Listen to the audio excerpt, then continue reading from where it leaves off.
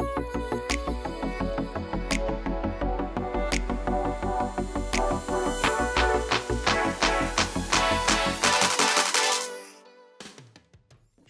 everyone. Welcome to the Future Construct podcast. I am your host, Amy Peck, and this is our special edition series with Shadow Ventures. And I have my wonderful, esteemed co-host with me, KP Reddy. Hi, KP. Hey, how's it going? It's all great today. But what's even better is we have two wonderful guests, but we're starting with the wonderful Sara Maffey, who is the head of corporate strategy and business development at Localhippo. Welcome, Sara. Thank you for having me. So let's dive right in. Tell us how, I want to hear first about Localhippo and how you started working with them, but then we're going to go way back into the time machine and understand your journey into this industry. Awesome. Okay. Well, Localhippo is a PropTech company. We use data to quantify everything outside the four walls of an asset. So we're looking at different forms of transportation, access to amenities and services, and even using data to quantify things that you might think of as being a little more subjective, like the vibrancy of a neighborhood. And how did I find out about Localhippo? Well, KP knows this very well. I was at Transwestern, where I was on the board and working on repositioning commercial assets. And Shadow had reached out to me while Localhippo was raising their Series A to take a look at the platform. And I was just, I need to think of a better way of describing this, but I just became pretty obsessed with Localhippo and what they were doing and what they had set out to accomplish. And when I had the chance to join, that's how I came to join Localhippo. Now, was this always your path kind of in this tech space, or did you get there circuitously? Circuitously is definitely a great way of describing it. I think, when I was in college, my current job didn't even exist. So it wasn't like something that I could grow up thinking, ooh, someday I'm going to work in PropTech. I really thought that I was going to maybe be an architect or maybe go into real estate development. I studied architecture and urban design at NYU and ended up working in construction management for a while.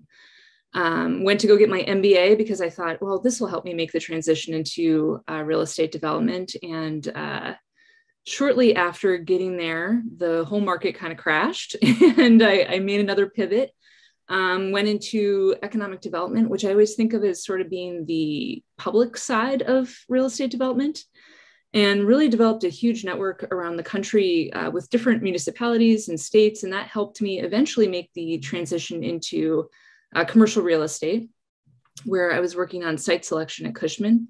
And so it kind of just it's always been this evolving thing, but it's always really focused on the built environment and thinking about place and location. So, when I was at Transwestern working on basically suggesting these ideas for major assets, and it involves a lot of investment. And I think that a lot of times people are making decisions based on gut feel, and my clients were just not accepting that as much anymore. And when I saw Localhippo and I saw the ability to use data to actually think about the whole area around the asset, which traditionally is something that people are kind of informing based on their personal experience, it really, the value of it just really struck me. And it was something that I knew that I could use immediately in my day-to-day job. So it made the transition really easy for me to join Localhippo.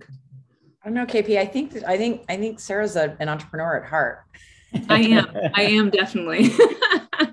How did you two meet? My wife and Sarah are friends, so that's how we met. Well, so my wife's like, what are you doing recruiting all my friends? Like, I'm like, eventually everyone works for me. My wife used to work for me too. So eventually. Wonderful.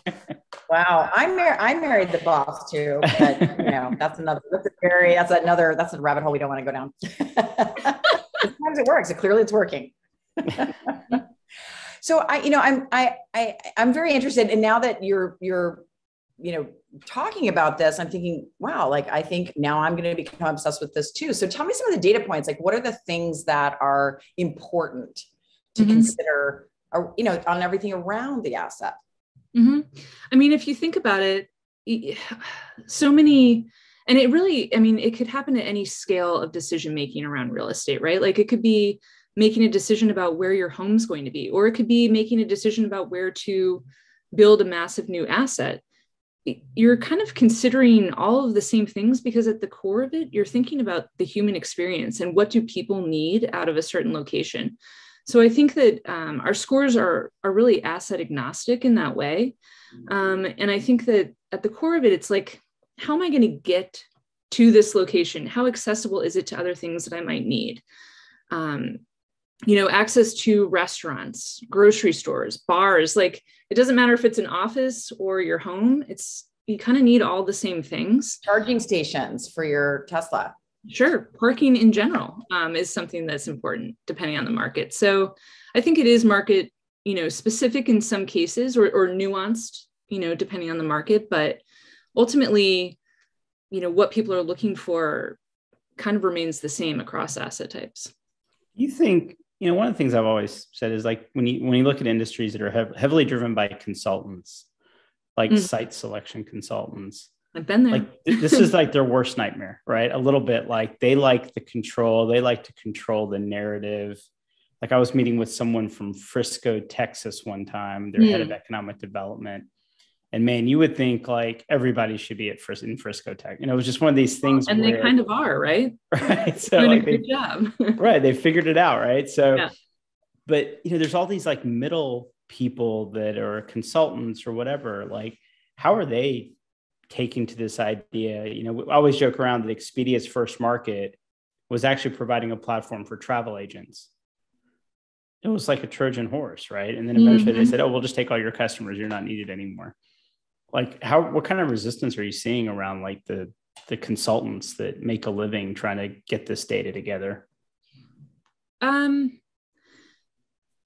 think that we're not yet at a point in adoption where they've started to worry, perhaps, as they should. But I have actually seen, I don't know if you're familiar with Global Location Strategies.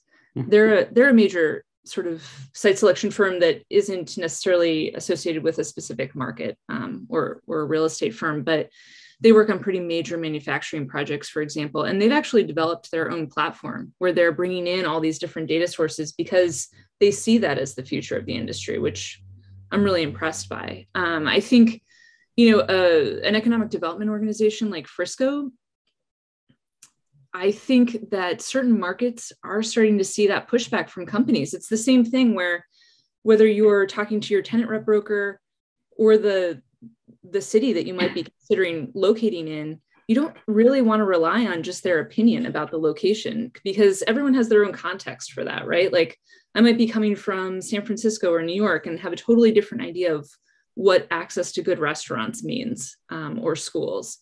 So I think that there is this just overarching push to use data as the backbone for what you're suggesting in these kinds of conversations. How do you think, like, every day, is everybody going back to the office? Are we not going? Like, and my point is, like, whatever, right? Like, it is what it is, right? That doesn't matter.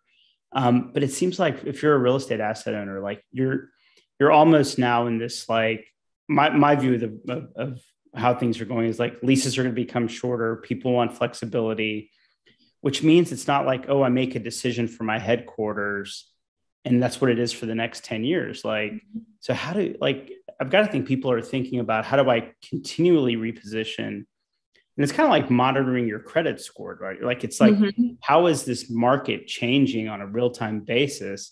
And how should I foresee that maybe it's shifting from office to like those shifts that happen? Are you starting to are they starting to think like that far along into the future?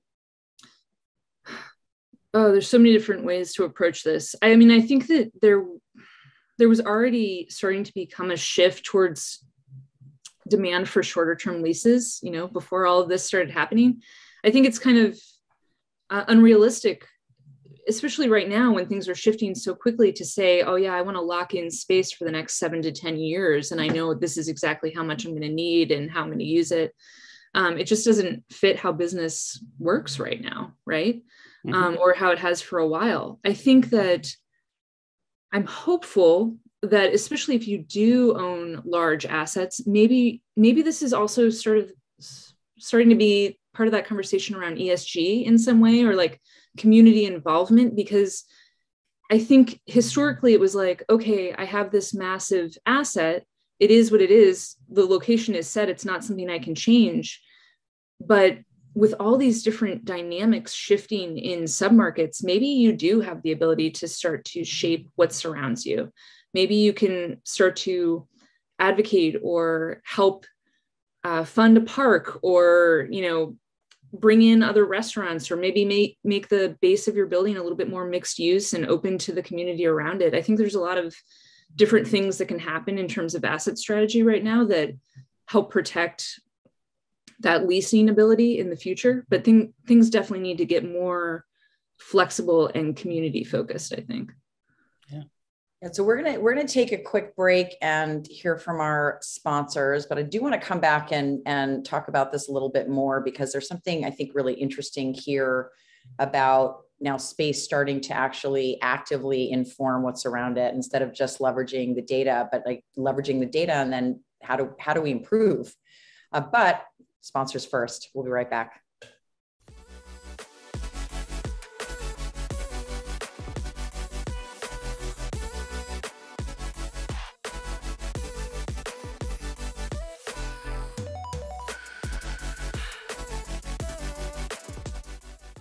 And we are back with Sara Maffey from Localhippo. And I want to go back to that notion of maybe, you know, proactively impacting your surroundings. Can you talk a little bit about that and maybe what the opportunity is?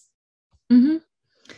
I think that there's an opportunity to just understand what's happening and what's changing in your surroundings. So we've been collecting data on our location scores for over 5 years now. And I think that that's where we're going in terms of product development, is really unveiling our historic scores. How has this neighborhood, how has this city changed over time? And then from there, using machine learning to actually make predictions about how neighborhoods and cities are going to change. So, you know, I think you think about like a developer like Jamestown, where they're doing these transformative asset repositionings. And it's like, what is the impact of something like a Ponce City Market in Atlanta on the surrounding community? What has it added? And by being able to actually use data to track the changes, you can start to tell that story. It also is useful in situations where you're looking at trying to create equity. You know, if I build here, do the residents potentially have access to the grocery stores and to the transit or services that they need to make it equitable? And maybe that's something that I need to advocate for, or I need to factor into my master plan for whatever I'm building. You think? Oh, sorry. Go ahead, KP. Yeah, I was gonna say, I have a lot of friends that are developers, right? And they always look at, oh, I'm going to build a building, and the minute I get it, the demand cycle of the space is really on the lease up front. And then once they kind of get it leased up and they have these 10-year leases, the asset value is purely driven by the cash flow it generates, without really regard to is the space going up in demand. You know, they have escalating rent clauses and all that, but a lot of times, you know, they don't know what 10 years looks like, but it's all purely based on this piece of paper, this contractual, and that's the value of the property. Whereas sometimes maybe it's a more favorable space, so actually it's worth more 7 years from now, or maybe it's gone bad, you know, the space has changed or whatever, and it's worth less. Do you think when you start moving into these short-term kind of the flexibility, people have to be a lot more astute to like where things are going, I would think? Yeah, that's what I was thinking as you were saying that. I mean, I think that the days of 10-year leases are going to be limited. Those aren't going to come around. That's not how you're going to fill up your building. And I think even today, you know, well, I guess it depends on the investment thesis that the developer or investor is looking for. You know, are you looking for somewhere that you're going to have this exponential ROI over time, and that's what you expect from the location that you chose? But there's a lot of dynamic shifting right now, and I think that's the really cool part about being able to use data to take that what am I thinking of, like almost like a check on where is the neighborhood at this moment. Is this a time that I just need to start thinking about disposing of this asset, maybe before I had originally thought. And by being able to track all of those different pieces of the ecosystem that surrounds the asset, I think you're going to be able to make more informed decisions, which, to your point, might need to happen on a more frequent basis than what the industry is used to considering, you know? Yeah. I think it's interesting too. You know, I've had the good fortune of talking to a lot of the large tech companies when we start talking about distributed workforce, and they're kind of looking at real estate as, you know, their offices as a place for people to kind of co-work and mapping out where all their employees live and where the talent is. So, you know, where talent lives is now the amenity. It's maybe not the airport. It's maybe not the university. And one of the largest ones, they said, hey, is there a way to do a study against where do all my employees live? Where does the talent live? And then I'm going to rent something that is convenient to the clustering of my teams. So instead of forcing them into the office, it's just convenient. It's like going to your own private Starbucks, and we'll have great coffee and we'll have a great experience for them. And this whole idea of like, you know, your office as an experience kind of thing. Are y'all starting to intersect into some of that other data, like the talent data? Absolutely. I think that we are looking to add more employment data to our data sets and to the insights that we're bringing. Right now, people are considering adding satellite offices. So it's not like they're taking even potentially less space. It's just smaller space, more distributed. And I think part of understanding where talent lives is also what amenities do they have access to where they live. Part of bringing people together is also like, why should they go there? You know, yes, you are collaborating with your coworkers, but does the location add anything that makes you want to go there? Maybe you have access to different restaurants. If you are going in, you want to optimize the time you are spending together. But I think overall, understanding even the skill sets, I think the conversation around employment is getting more granular, where you're trying to understand actually where do people with specific skill sets live? And if I do have satellite offices there, am I going to be able to hire? Am I going to be able to create a network that's adding value, even if it's people that don't work at my company? I think that's why co-working works so well, because you have the opportunity to start interacting with people that might bring something to what you're doing that's outside of the scope of your day-to-day work. It's finding those new skill sets and new perspectives that you might find just grabbing coffee or kombucha at the bar in the co-working space. I think I think what the trends are fascinating. You know, if you look at large IT companies in India, they run campuses, they have corporate housing, they have schools. Some of them have K through 12. And I was talking to some tech leaders, and they said, you know, childcare is now an amenity more valuable than a microbrewery or a coffee shop. Like, people don't like, as an employer, if you can say, oh, here's all the opportunities for childcare in the area, like that's a selling point more so than, oh, there's a cool restaurant for a certain demographic, right? Absolutely. So we have our daycare score.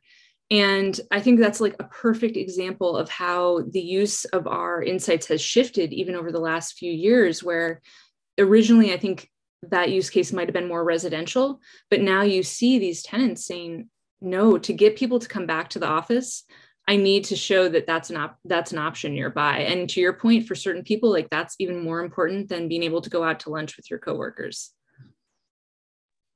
Yeah, so I do want to talk about this a little bit more, but we do have our second guest waiting in the wings.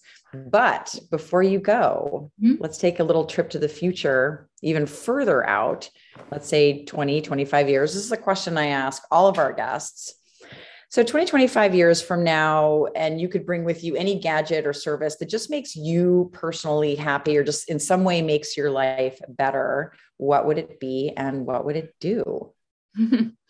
Well, I think like many of my colleagues at Localhippo, I'm a cities nerd, and I would like to be able to just travel instantly and go to any city that I want without having that, 18-hour flight.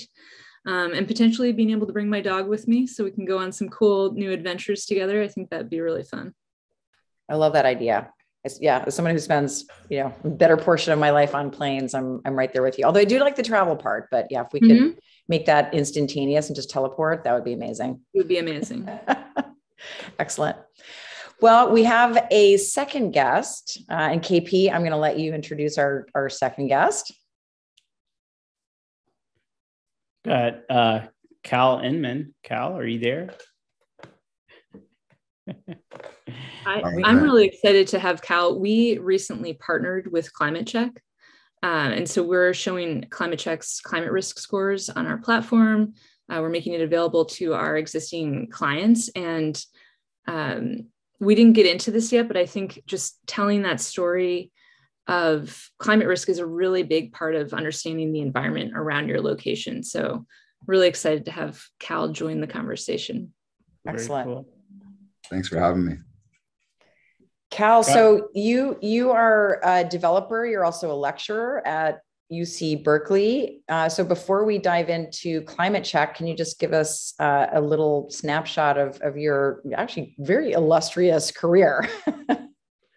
Yeah. I mean, it kind of goes to what we were talking about before, this transition of entrepreneurship from maybe one industry into technology or data. So my background is commercial real estate.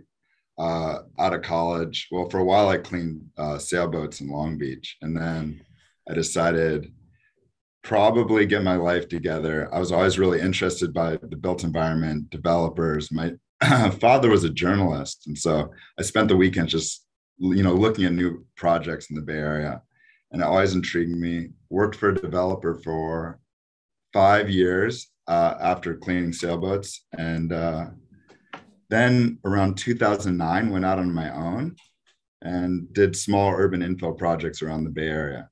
So that's kind of where my heart is in the built environment. Nice. And so how did you find ClimateCheck? How did they find you? What was the evolution of that?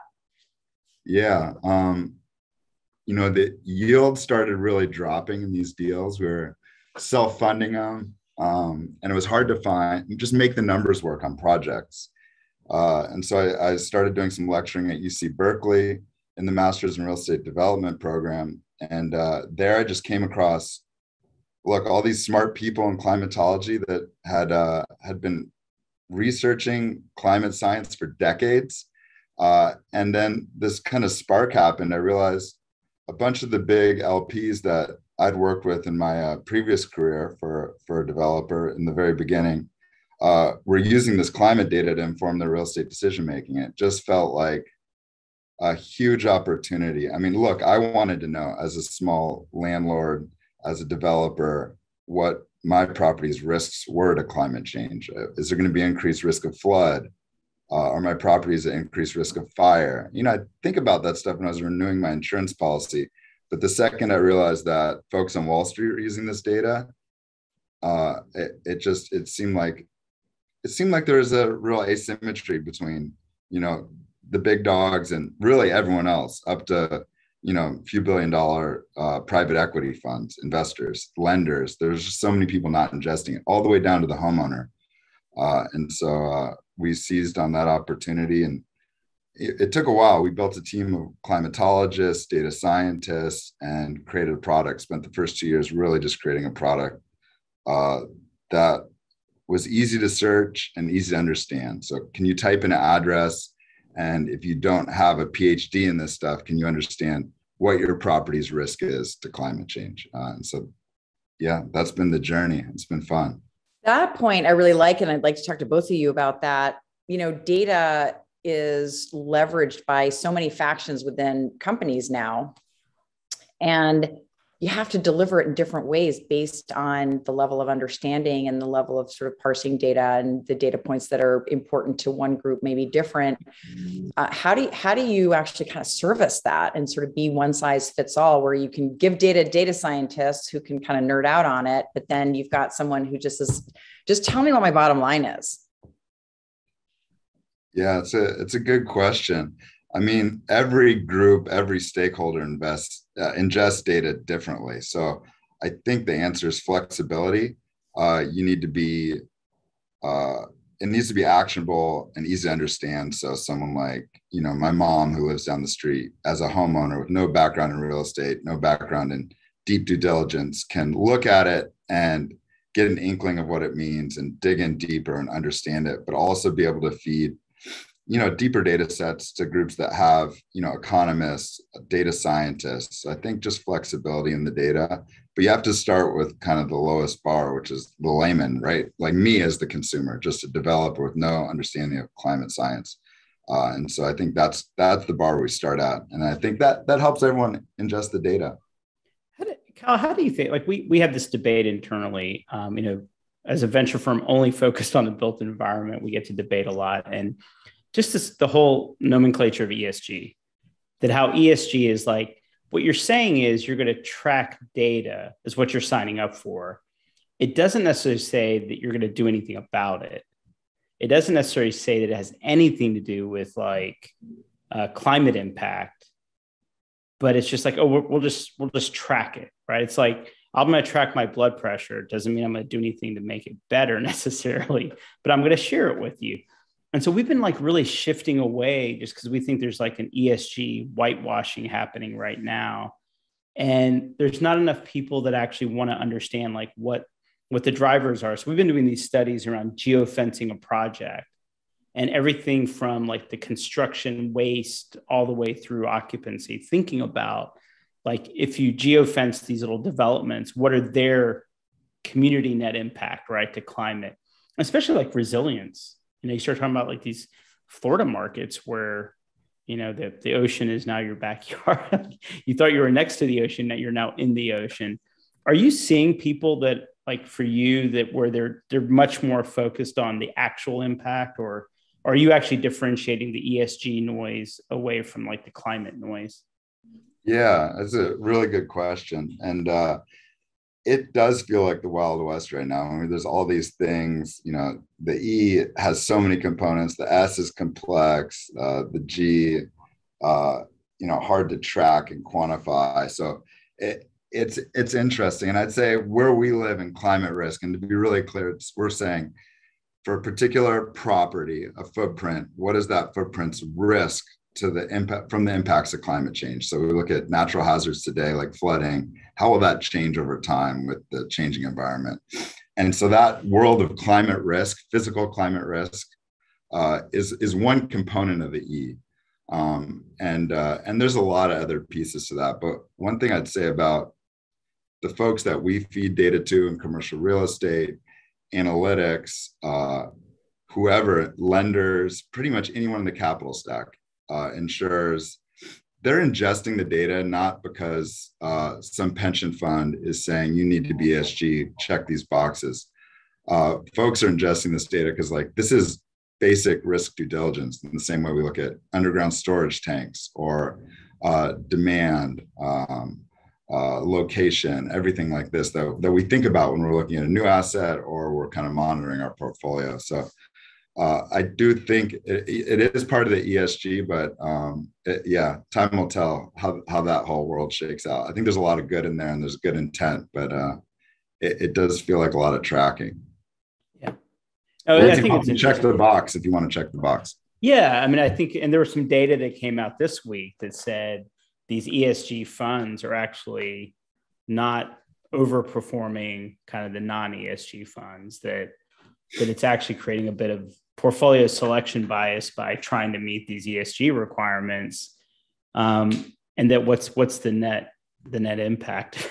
Like it's like, it's not really going anywhere. So, I mean, I think it's really cool because I've looked at a lot of companies trying to do different things where you do have, believe it or not, there are real estate developers that are trying to be good stewards of our planet and of their communities. They're not all evil empire, but I've just found that it's been really hard for them to do the right thing, right? It's because I'm sure what you're doing is very complicated. Yeah, I mean, especially in ESG, it's like it's not always, you can't always just increase yield by making whatever the right decisions, and so it's complex. I mean, as a real estate developer, sometimes I want to build a cooler project or something more active to the community, or more engaging for the tenants, but that doesn't always trickle directly into yield and IRR. So I mean, this is where the art of real estate comes in, I guess. But that's a smart point too, KP, because really we're not going to get, first of all, we want to move, the notion of ESG from sort of compliance, something you have to do, and then out of a sort of a marketing strategy and into actually trying to create change from the inside out. But if the economics don't work, we're not going to get there. And I think that's kind of the piece that we need to crack. And I'm not asking you to solve the problem, Cal, but do you have some thoughts on, instead of just mitigating risk, what are some of the things that, are good for the planet, that are good for the bottom line? Yeah. I mean, when we're talking about climate risk, I think the good for the planet part is as homeowners start to ingest this data, right? We're on every Redfin listing, for instance. Millions of people there are looking at climate risk data. I think that engages folks in the conversation. So there is something to be said about just data transparency, understanding it, being aware of it. And I think that does benefit the world kind of in a feel-good way. But I think from a commercial real estate perspective, you're an investor, you're a lender, I think reducing risk trickles down to the bottom line in the end. It increases your IRR.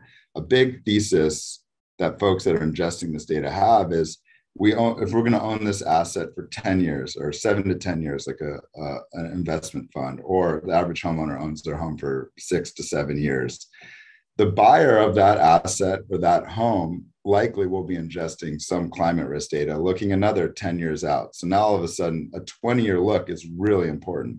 Because if that buyer isn't saying, hey, there's a big risk at the end of this kind of ownership cycle, they're going to discount the price appropriately. So that disposition price of a real estate asset is the biggest factor in your rate of return to your fund. And so it trickles down. I mean, it goes right to the bottom line of these deals. So I think that's where, and I think that's why so many folks are ingesting climate risk data outside of groups that are required to do ESG reporting. And frankly, just becoming best practices within the equity part of the capital stack. And I think the lenders will follow quickly. I would just add to that, like, I think we've kind of talked about that there's value outside of ESG for the climate risk. When you think about the intensification of assets right now that's happening, you look at like repositioning shopping malls, for example, and rethinking, parking lots and just adding more multifamily to these sites. A lot of times the way that we're currently thinking about measuring ESG actually dings those kinds of projects, because you're looking at all this embodied carbon and like your material choices. But I think that where we're going at Local Logic is trying to also understand like how that impacts behavior, and are you actually going to be like lessening the number of car trips because you're going to have more people with more access to the things they need. And so I think kind of where Cal is also going, it's like, it's also at the consumer level. I think people are going to start to care more about climate risk, about their personal ESG and emissions impacts on the world. And so maybe it will be like trickling up as well, this demand for this kind of information. Yeah, it's really interesting, Cal, like relating it to underground storage tanks or whatever. I started my career as a civil engineer. So did phase ones and did all the stuff that you're talking about. And I had the good fortune of working with some great developers that had a long view. And I had some not so great developers that were just like, KP, get it done as cheap as possible. We're going to flip this thing as soon as it's leased up. We don't really care. And I think to your point, the asset buyers today, they care about that. Like they want to know that they're buying, like to your point about the asset appreciation for to disposition. These are all data points that are like vectors in that decision these days that maybe when I was practicing as a civil engineer 25 years ago, nobody cared about. And it was, just like, let's just make sure there's no tanks and remediate, it was like that kind of idea. Yeah. I think that's super interesting. I mean, it's one of the best analogies. I mean, there's been all these waves of data within real estate. But underground storage tanks is one of the best. I mean, in the 90s, some folks said, hey, we're just going to investigate this. And there was no standard lender requirements, right? And then ASTM created a framework and a standard that said, here's how you do environmental due diligence. You know, there's a phase one, we do this physical investigation based on data. And then if we find something deeper, we need to drill a hole in the ground. And now we have this process that we all do every time we buy a property, refinance a property. And we're seeing this data risk set, climate risk, going through a very similar, path. So we're part of the ASTM committee, and anyone can join, but we're seeing a lot of the environmental consultants, probably some of your old compatriots, creating a framework around climate risk and how do we ingest it? How do we screen a portfolio of properties? How do we look at it from a desktop? How do we get boots on the ground? And then most importantly, what's actionable from this? How do we mitigate these risks for this property? And so, I think that analogy for underground storage tanks, phase ones is perfect. Because now it's just ubiquitous, right? We all do it. No, everybody just knows. Like, people don't even know what it is, but they know what. Like, they don't know actually what, as an engineer, you go out and do. They just know it's part of a checkbox, right? Get a phase one, get a title. It's just one of those checkbox items that's kind of ingrained in the process. So, I think that's super. I mean, we could talk probably for 2 hours and bore everybody else. But I think like when you start looking at ASTM standards, and there is some, there's definitely a compliance part of our industry to get the civil and environmental engineers and the urban planners on board. They don't want to lose a deal because they offered something that's maybe right and extra when the other firm lowballs them by doing the bare minimum. And it's very hard for them to communicate the value. So the best way to do that is through, standards. Yeah. And the practitioners, like you said, there's different actors, right? Some people want the best due diligence. Some people just want to get the deal done. And you get kind of different levels of consultants and different levels of data. But I think people ingesting it there's been a big progression here. That's very similar to that market. It's fun to watch. It's fun to be a part of. Very cool. Do you think, you're working with, some bright young minds regularly at UC Berkeley.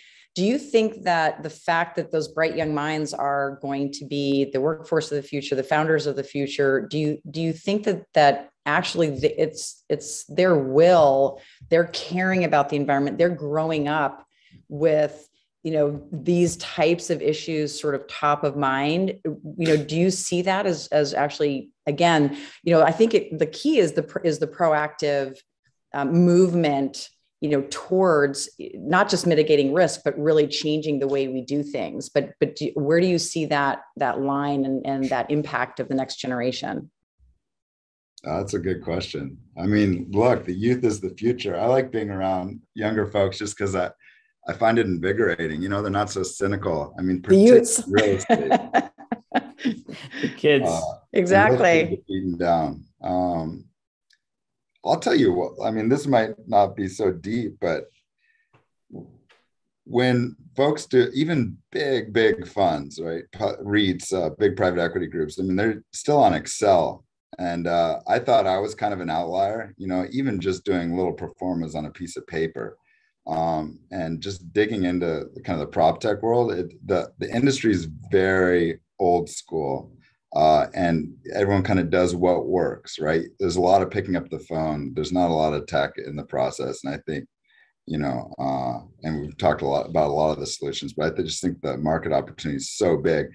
And I'll tell you why I think it's going to be adopted is because, the students in these classes are just flabbergasted by how there's no real technology to help any of these processes. And they're going to be the next generation of developers, right? They're going to start as assistant project managers. They're going to work their way up and run firms. And they're eager to get their hands on technology to make their jobs easier. They grew up on computers, cell phones. And so I think time's right for everything you all are doing kind of in the general PropTech space. Yeah. It's really interesting. So I teach. I teach at Georgia Tech, and one of the reasons I teach, it's not for the money. You quickly learn that these kids, they're in 4 years, they're going to come work for you, and in 5 years, in 10 years, there might be decision makers. So I'm trying to get them to drink the Kool-Aid early, like by being their professor. You get a bad grade if you don't drink the Kool-Aid, but it's such a point, their view of technology, it's just very point and click. Like, show me the tool where I can put the data in and click versus trying to create some MATLAB simulation. Like they're not really builders of tech. They just assume that if it's important, tech exists and I can point and shoot. Yeah. And we don't have a lot of that. So I think there's an interest in it. It's just that if I can't click on something, I'm not going to do it. Yeah, I think that they're ready for it. It needs to be easy. It needs to be as easy as, their Gmail account and their TikTok account and everything like that. But they're also used to ingesting a lot of data, like from our world as producing data. They're used to ingesting so much more data around decision making than I was when I was starting off. And so I think we'll see a lot of progression within the industry. Just a lot of opportunity. Yeah, a little side note on that too. They're also really good about sharing data with each other. Whereas when I was in the business, you never talk to your competitor, and God forbid you never would share a spreadsheet. You would never do that. You'd get in trouble.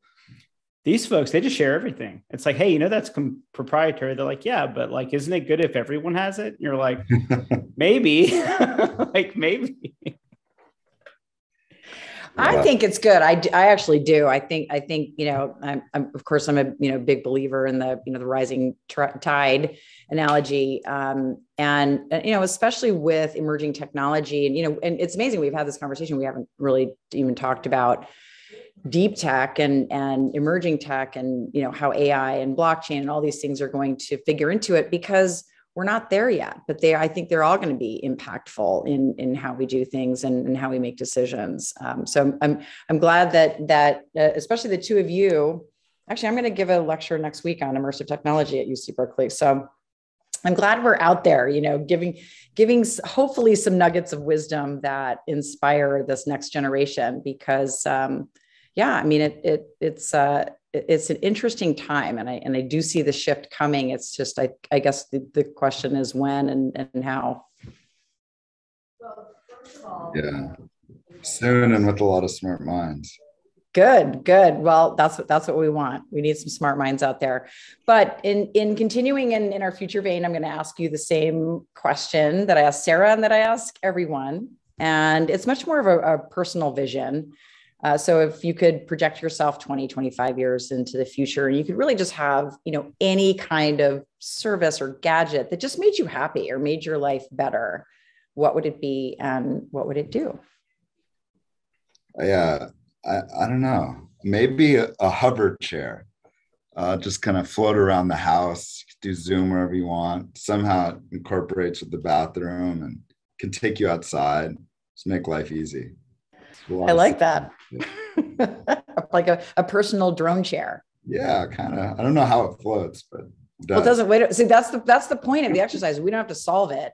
We just need to put the ideas out there. Someone will solve it. Someone will go, wait a minute, you could actually do this. Yeah. I know how it feels. I don't know how it works. I don't know about your assumption that we'll still be on Zoom in 2050. That's a little trouble. That is very troubling. Yeah. But I don't know that we're going to be in the metaverse either, as some people would have us believe. So I think it's going to be an interesting blend of how we parse data, but that's a whole other show. Mm-hmm. I don't know. I'm pretty convinced with Zoom we've reached singularity, so I'm good. I am at one with my microphone now, even though it keeps falling out of my ears. So I'm at like 0.75 singularity with my headset. Well, thank you so much for joining us today. This was a really, really interesting conversation. I think we could go for about 2 more hours, but it was great insights. And thank you both for joining us today. And KP, as always, a pleasure. Good to see you, Amy. Thanks for having me. Hey, thanks so much. It was fun. All right. Thanks, y'all.